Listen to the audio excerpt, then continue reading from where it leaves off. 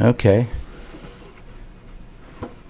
Now this is my first attempt of doing a YouTube video.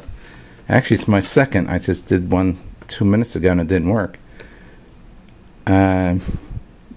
I'll make it quick since I don't have any software to cut and paste video. My video hopefully will fill a small niche of board games that are underserved, documenting lousy board games. This is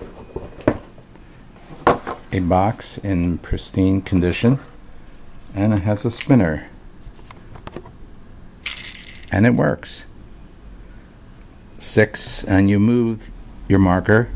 Guess how many? Yes, I don't know. 1, 2, 3, 4, 5, 6, and you just continue around the board. Now the things about these games are about the only like just about everyone has lose a turn, get a free and another turn, go ahead 3, go back 3.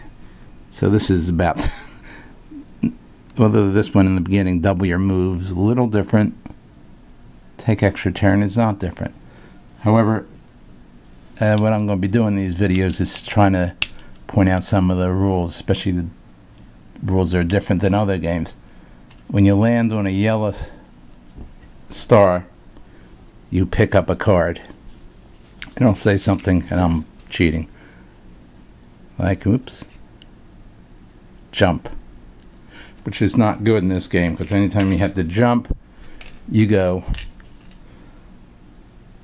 all the way back down to here into the safety net, and then you start the game over. And you start automatically by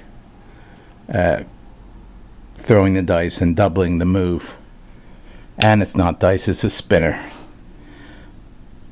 And so, and the only thing is, the last yellow star is the only one you don't pick up a, you do pick up a card, but if it says jump, you've won the game instead of going backwards. So you would think that once you got to that spot here, you would not have to worry about going back and starting all over. However, there are cards like this, like go back 8, so you never feel like you're done. And that's about it for Ruff and Reddy.